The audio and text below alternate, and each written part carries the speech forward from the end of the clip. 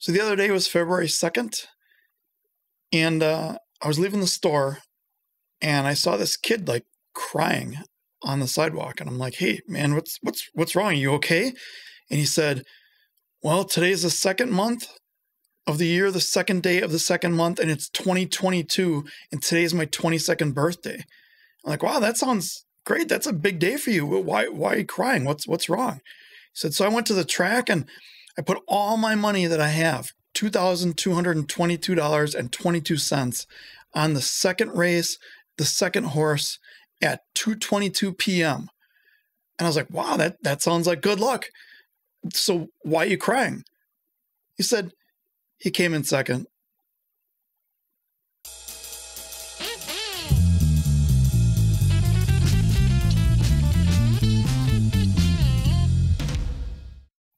Hey kids, Adam here. Today's video, we're going to look at a new set of absolutely free plugins from Tukan Studios, written by John Matthews. These are a number of plugins that emulate analog gear. They are all JS plugins, are all free. They're all within the Repack repositories. Now, to get started, the first thing you want to do is look at this card up here, go over to my good friend Mike from Let's Talk About Reaper's channel and look at his video on how to install these. I won't go over that here because I'll throw him a bone and get some people over to his channel, even though he's, out subscribing me by 4,000 to 500 or whatever it is. But we won't hold that against him. He has some really good info over there on how to install it. You also want to make sure you update it. I'll show you that in a second. These plugins were written by John Matthews. I don't know too much about him other than he just kind of blew up the whole Reaper scene about a few months ago with these plugins. There is an 1176, there's an LA2A, there's a analog summing plugin, there are some EQs and compressors, some reverbs, some delays. There's basically a whole suite of plugins you could use to do a mix. Let's head over to Reaper and we can take a look and compare these to some of the other plugins that I've used in previous videos. All right, here we are in Reaper. Now, one of the things that I mentioned, I wasn't going to show how to install these. Once you have these installed, and please check out Mike's video, what you want to do is you want to go to Actions, Repack, and do Synchronize Packages. You won't do anything here because I have them updated, but there was an update. If you already have these installed, there was an update last week that fixes some things. So let's take a look. First, we'll just take an open slide here and type Tukan. There are a number of plugins. There is the Disk Treasure plugin, which Mike talked about in his video. I will not be going over that one today. I'll be going over some that I use in my normal mixes, and we'll kind of compare to what these sound like. So for starters, let's take a look at the Master Fader.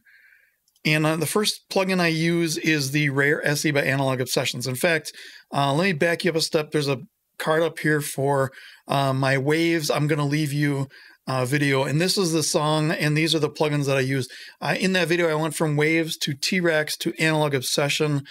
I'm going to use the Analog Obsession plugins moving forward, maybe in conjunction with some of these Tukan plugins since they work really well. So that said, let's bring up the Pultec. This is the EQP1A LMNOP SOL WTF EQ plugin, and we'll expand this out so it's in its own window. And as you can see, it looks like a Pultec. There's this cool little toucan thing on a treble clef here with the toucan beak, and it has the normal UI for a Pultec plugin. Now, they do not reset. I would like to see that as a future add-on. For now, they may be kind of small. I'll make sure I zoom in on the video like I always do. But let's compare these to the Analog Obsession.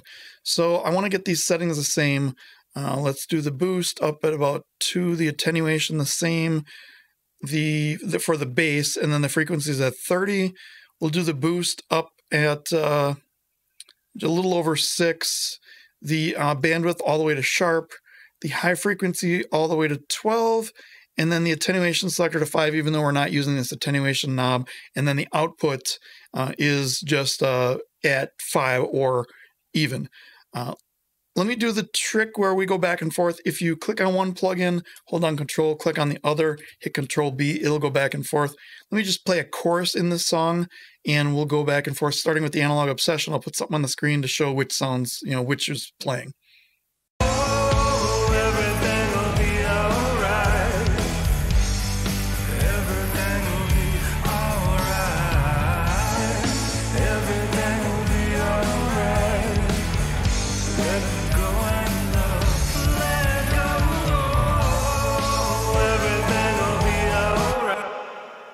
So the first thing you'll notice is the mids are much more scooped on the Tukan version of this. And now what I found is that the both the waves, the T-Rex, and the analog obsession pull text were very close. So I don't know if all three of those were wrong, because I know there are some plugins that haven't really emulated the physical hardware as well as they should have. I don't know if Tukan's is wrong. Those three are right. I'm going to kind of lead towards the Tukan being a little bit off here. Let's play around with it and see if I can get it to sound a little bit closer to what the RareSE by Analog Obsession sounds like.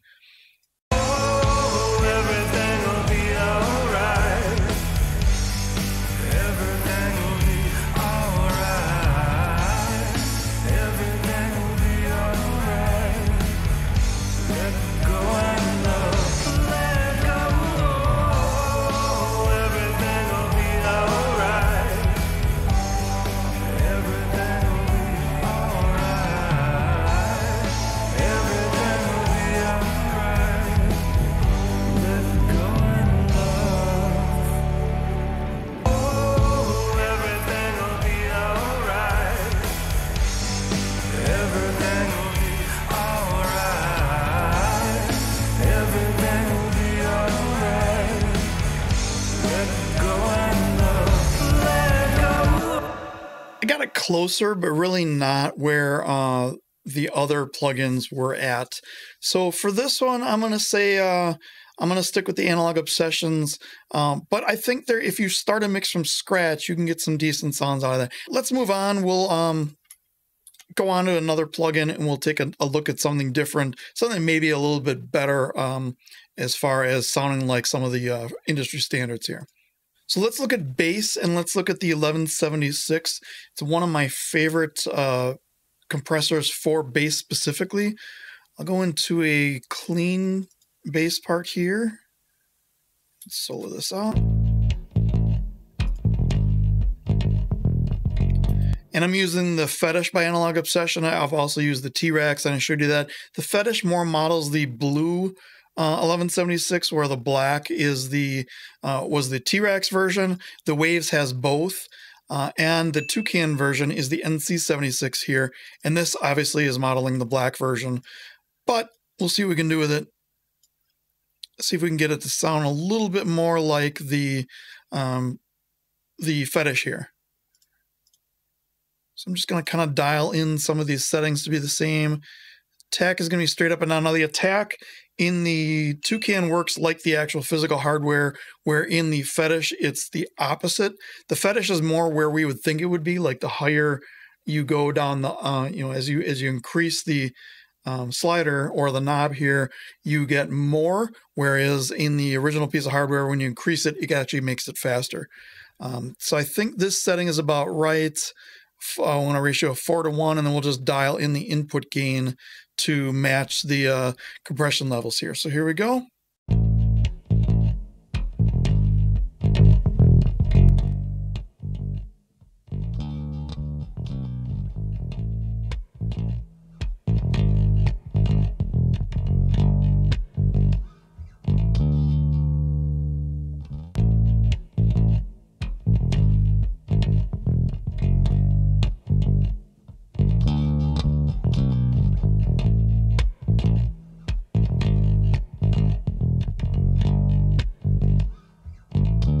Sounds pretty close. Let me do my trick where I double stack these compressors.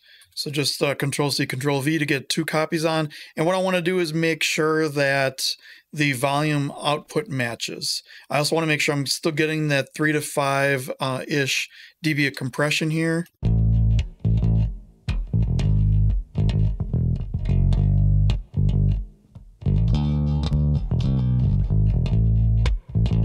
That's pretty good. Now let's compare this to the FETISH. Now, if you click on the first plugin, hold on Control all the way up, it'll do all 4. And then when you hit Control B, it'll go back and forth between the 2 that are selected. So this is very useful to do multiple plugins. You can also do the same with 2 and 1, as we'll show you a little bit later.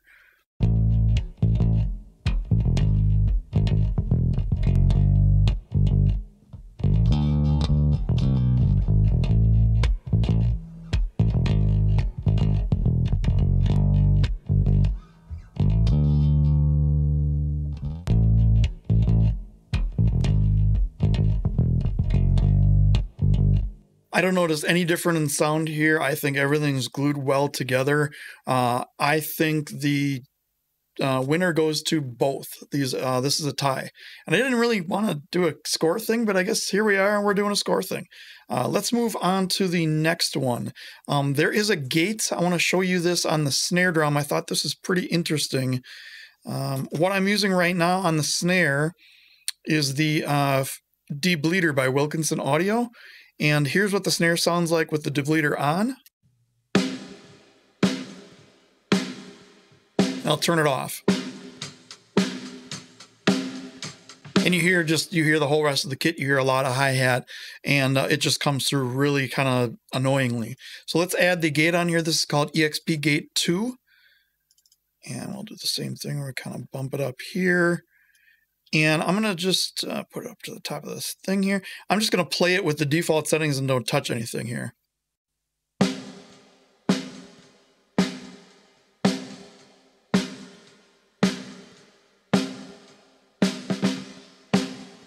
And then back and forth.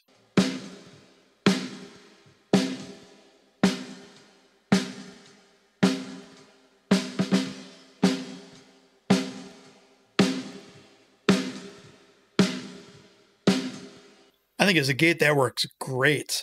The DeBleeder allows a little bit more of that tail to come through, and it's not really just reverb because all the effects are the same except for the gate here. It is allowing a little bit more of that natural snare transient, the psh, to come through. And the Tukan version doesn't do that as much, but I don't see any reason why I wouldn't be able to use this. I also left the defaults. I kind of mess with the attack just a little, but I could see myself playing around with this and getting a setting that will work really well. Let's go on to the next plugin, see what we have on the list here. So the next one I want to look at is the Exciter+Sub bass. Now I do have this channel called Drums Exciter where I was using the Aphex Vintage Exciter in waves. I've moved over to this Luftikus with this high boost band at 5K, along with some EQ of like a top and bottom kind of thing. All this is really meant to do is kind of add harmonic frequencies to the drums. It doesn't really do the same as like an oral exciter would do, but it's close. So here's just this track.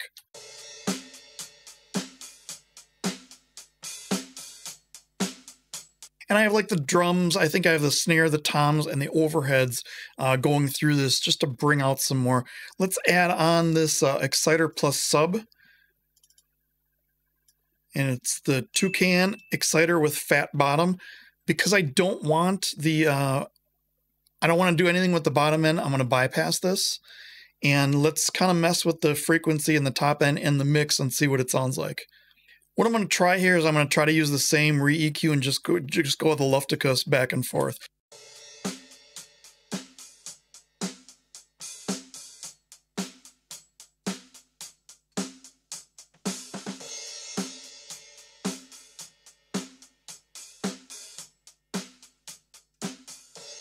I think both of those are very close. I think either one would work. Let's go on to the next. I think I haven't been keeping score with the other ones, but I think the Tukan Exciter will work just as well as a harmonic exciter. Next, let's look at the LA2A. I use this on guitars almost exclusively. I also use it on keyboards, but let's look at some both clean and heavy guitars here. And in the chorus here, there's a clean, I guess we have a light chorus and a heavy chorus in this song. There's like a clean guitar, sounds like this.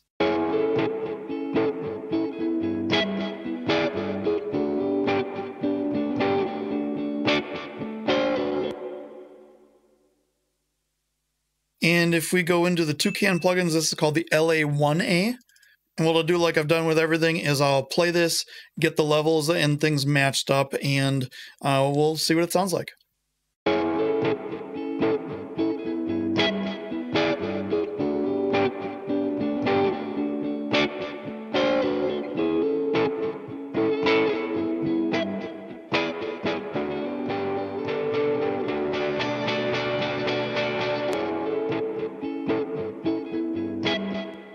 I'm going to stop right here. One thing I've noticed with this plugin, there seems to be some sort of a bug or delay or something in it where when you first set the peak reduction, it doesn't really work.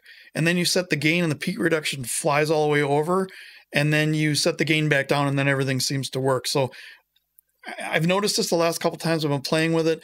After that, after you get that first initial thing, it seems to work. I'm going to shoot John Matthews a message here and just see if he notices that, or if maybe that's the way the actual physical hardware works, or the one that he modeled works. So let's continue here.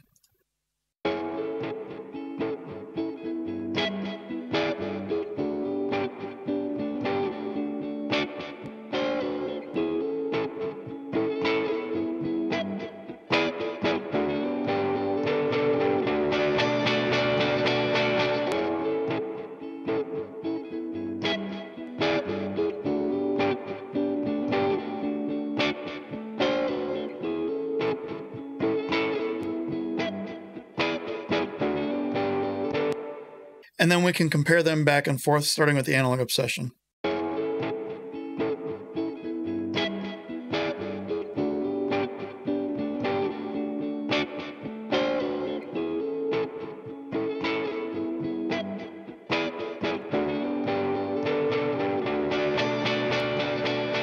They sound very similar. They both sound exactly like I would expect an LA2A compressor to sound like. So let's go on to the heavy guitar here in the heavier chorus, and we'll add in the LA1A again. And I'm gonna get this the same thing I did with the clean. I'll get this set up and then we'll go back and forth.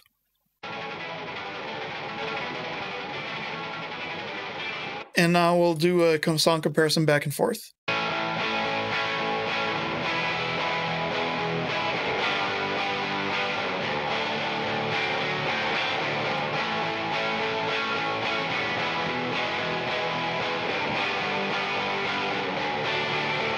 I didn't hear any differences going back and forth between these two, so Tukan plugin definitely a winner. But since we're keeping score, or I think we forgot to start keeping score, so we'll go with a tie. Next plugin, please. Next plugin we're going to look at is called Tape Machine, and we're going to look at it on the master bus first. So in my previous video, it didn't really have an analog obsession plugin for my Waves Kramer tape, so I went with the T-Rex Tape Machine 440. I really like this plugin. It sounds very good. It gets a good clean sound. I can dirty it up if I want, and I just like the way this thing sounds. So that said, let's go and bring in the Tukan plugin, which is called Tape Recorder. And it looks like a tape recorder, like the last chorus in the song and play. I'm going to leave it at the default settings. We'll go back and forth, and then we'll kind of tweak things and see how it sounds. Oh, everything will be alright. Everything will be alright. You'll notice it sounds muffled. Now, I know that a lot of the tape machines, they round off the waveform, so it can take some of those peaks out of there. Let's see if I can play with some of the settings here to get it to sound a little bit more like I would expect it, or like I'd want it to sound like. Oh, everything will be alright. Everything will be alright. Everything will be alright. Let go and love. Let go. Oh, everything will be alright. Everything will be alright.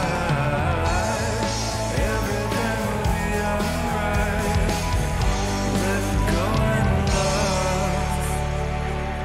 The Tukan Tape Machine tape recorder sounds good. It just doesn't sound like what I want it to sound like. Now, granted, you could get 100 different tape plugins and they're all going to sound different, so it's kind of hard to compare these back to back. So for me, on the master bus, it isn't something I would use it.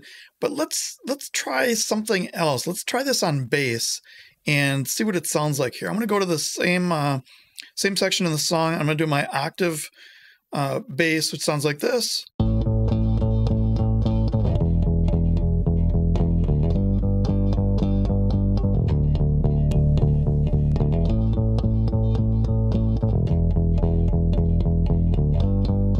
And let's get this kind of dial it in and see what it sounds like. I'm using the HoRNet tape plugin, which is much more subtle than the T-Rex one, but I thought it sounded pretty good on bass. I'm also using JS Saturation to kind of get a little bit more saturation out of it. But let's see what the Tukan one sounds like and see if I can get this to maybe sound better in the mix.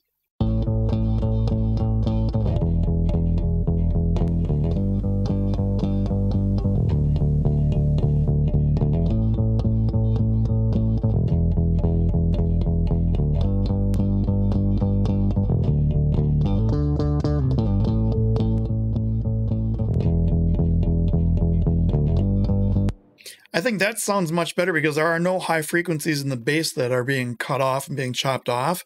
Let's see what it sounds like in the mix. Oh, everything will be alright. Everything will be alright. Everything will be alright. Let go and love. Let go. Oh, everything will be alright. I think that sounds great in the mix. I think the tape recorder, probably not a thing to use for a more wide spectrum sound like a full mix, but I would think on bass, on drums, maybe even on a distorted guitar, you could get maybe some of the harshness out by using this. I may use it on my room mic. In fact, I'll put a card for how to get like really huge drums using a room mic. I may use this in that and in the future and see what that sounds like. So we have one more plugin to look at.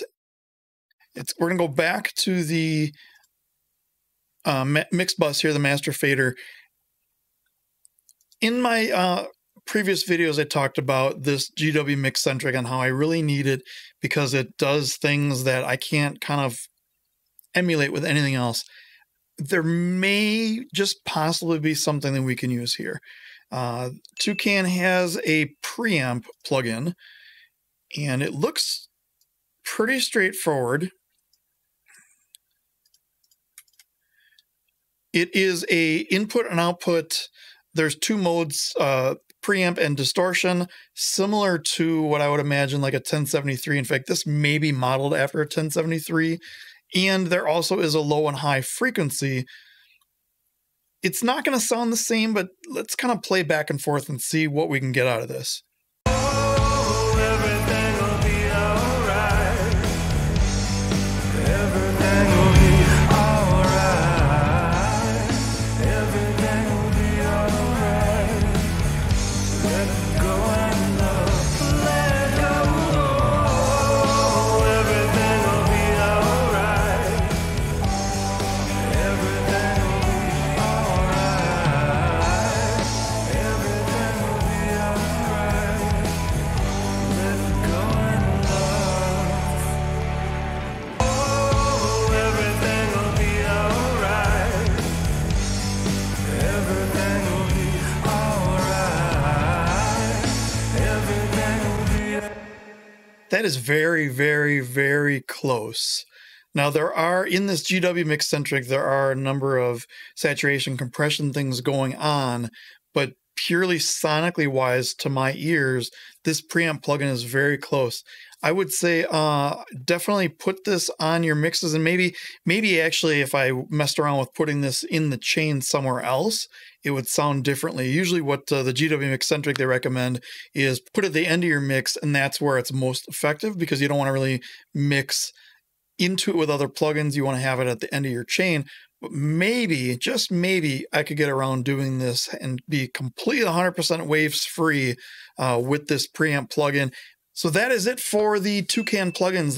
There are a number of others. There's a delay, there's a reverb. I didn't want to get into those because I know this video is going to be long enough as it is. But these Tukan plugins are great. I highly recommend them. I'll put a link in the description to where you can get them from, and you already saw the links to how to download them, how to install them in REAPER, and how to use them. My only complaints, the VU meter doesn't seem to work, It's called MPC meter. I don't know if it's me or what, but I put it on the master channel and engage it, and the needle doesn't move at all.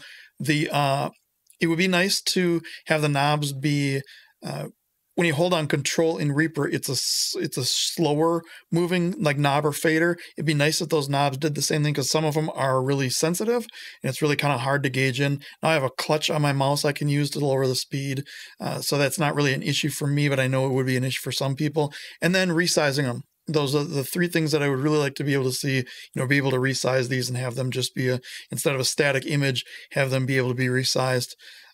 So that's it. Let me know what you think. Have you used the Tukan plugins? Are you going to use them now you've seen this video? Have you seen other people talk about them? What's your favorite Tukan plugin, etc., etc., etc.? Let me know in the comments.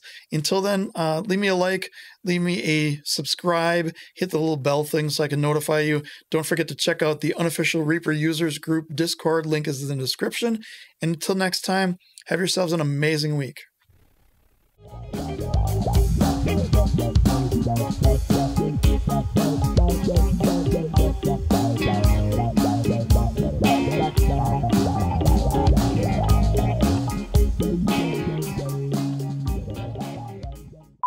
I got a new space heater. It's super quiet and it doesn't really annoy me like the other one does.